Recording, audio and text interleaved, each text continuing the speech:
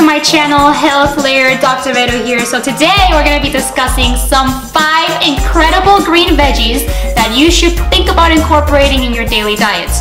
Why are green veggies so important?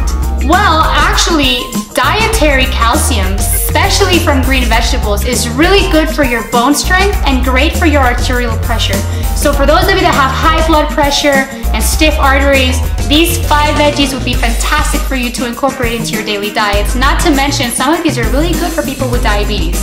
So let's jump straight into it. We're gonna talk about these 5 awesome veggies, and that will be all. Veggie number 1 is cabbage. Veggie number 2, spinach. Then we have broccoli, cucumber, and zucchini.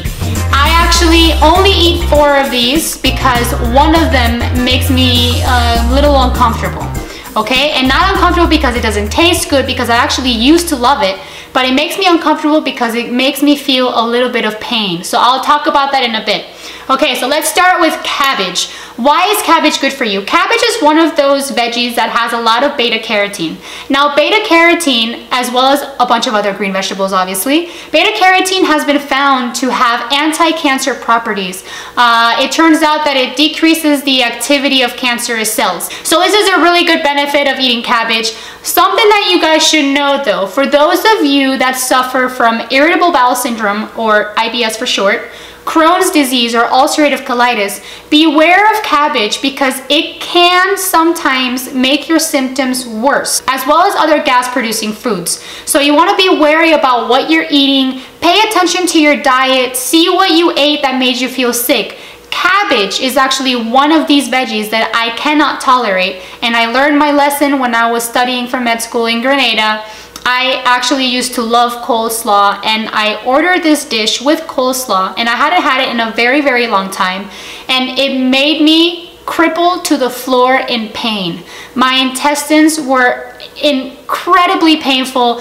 I got bloated. I could barely touch my abdomen without cringing for pain, and ever since then, I've never touched it. I couldn't confirm if it was a cabbage or not, but I would much rather be safe than sorry, because the pain I felt that day was so excruciating that I swore I would never touch it ever again, and I have not since. And it's been about almost 3.5 years since I've actually had cabbage. And I haven't had another episode, so I don't know. There might be something there.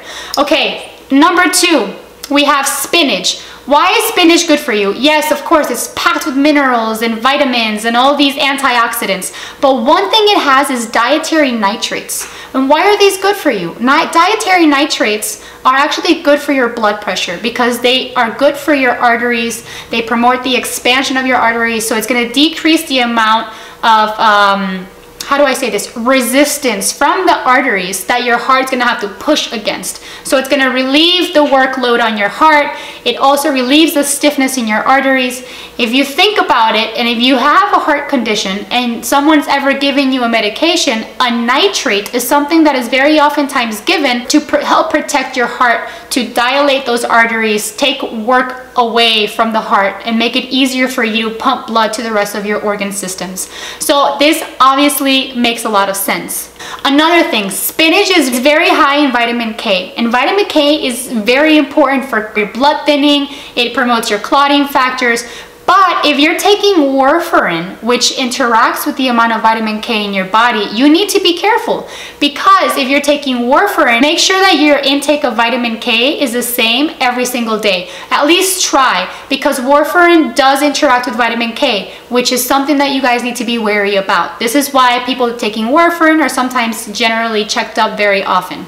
Okay? All right, number 3, broccoli. Why is broccoli so good? It's actually considered a healing veggie. It actually contains sulforaphanes that have been found to promote protein synthesis that fights against cancer. So this is a great added benefit. See, broccoli is also jam-packed with tons of vitamins like vitamin E, vitamin C, and vitamin K as well.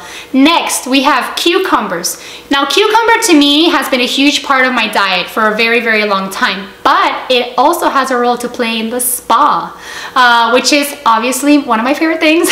Okay, so why are cucumbers so good? Cucumbers have been found to be really beneficial to those with diabetes. It turns out that it helps promote the decrease in blood sugar. On top of that, it's 95% water, so it has very little calorie intake. The fibers in the cucumber actually promote a feeling of fullness, so you'll eat less, so it promotes weight loss, which is great. And another thing is that if you drink it as a juice, it's amazing for your skin.